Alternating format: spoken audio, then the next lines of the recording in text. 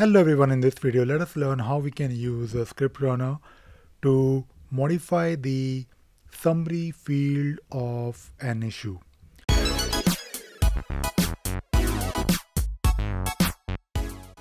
So today I want to talk about post function, and when you install ScriptRunner for Jira on your Jira instance, you will also get a lot of workflow functions like post functions, or maybe validators, or maybe conditions. So in this video let us take one example of a post function where we can modify the summary automatically. Now before I can show you the actual post function, I just want to show you what I'm going to do in this video. So let me create a new issue in Jira. So when I click on the create button, I can of course fill up this form, create issue form, and I'm trying to raise a new bug. Now I'm going to type in my summary, like this is my summary, and I'll probably leave rest of the fields as it is, blank maybe, and I'll click on the create button. So the moment I create this issue, the summary that I entered was this is a summary, and if I click on this issue, which is Android 128, you can see here that this text, sample text, has been added automatically to my summary. Now this is just one example where I'm using a post function.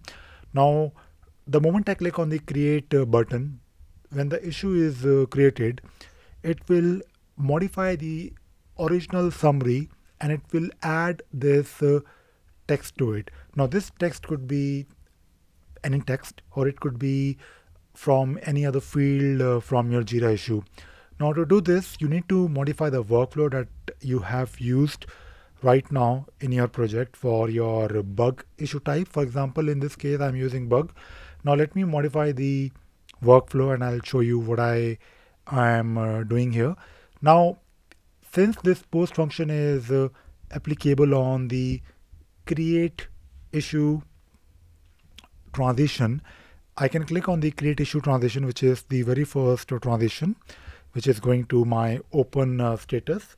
And if I click on the post functions here, I can take a look at all the post functions that I have in my issue right now, of course in my workflow, which is attached to my bug. Now there is already a post function which I added earlier. Let me show you the code.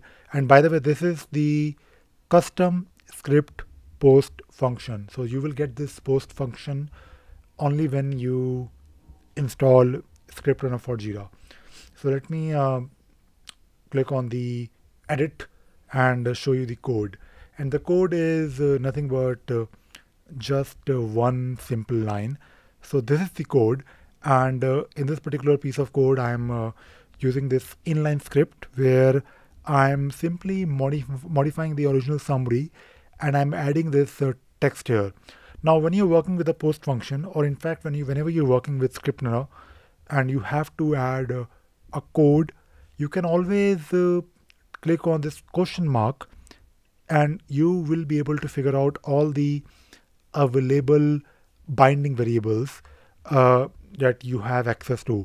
Now in this case I already have access to my issue binding variable, and with the new version of ScriptRunner, in case you want to know what all you can do with issue, for example, you can click on issue and you can press maybe control space on your computer, and you will get the list of all the methods, or all the possible things that you can now do with an issue. So you can of course use this new code editor, which I talk a lot, but today in this video I just wanted to show you how we can use script post function using ScriptRunner for Jira, and we can modify the issue summary on the create issue transition. Now you can also use this script post function using ScriptRunner for any other transition. And the whole idea behind post function is to do something when your transition has happened.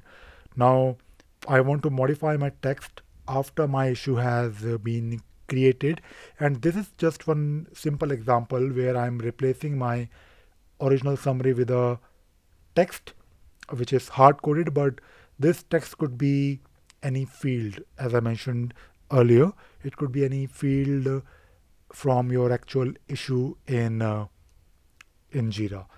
So this is all I wanted to share in this video. I hope you learned something new today. Thank you very much.